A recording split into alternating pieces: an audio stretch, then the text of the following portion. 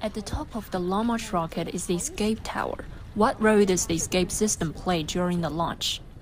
在飞行120秒之前 120 seconds before the flight, if there is a crisis with the rocket and the safety of the astronauts' lives is threatened, the escape tower can detach the orbital module and the re-entry module from the rocket. Then the re-entry module separates and opens the parachute to land. The escape tower plays a life-saving role. It can remove the astronauts from the dangerous area.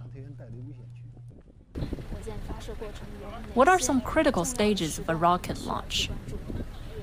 应该说第一个环节就是咱们点火 The first step is ignition. There is a high probability of problems in the ignition process. After that, the rocket rises into a windy area, where the aerodynamic load is the greatest. Once it passes that zone, the environment improves. The next step is the separation of the booster and the separation of the first and second rockets. After separation is completed, there won't be any problems with the launch.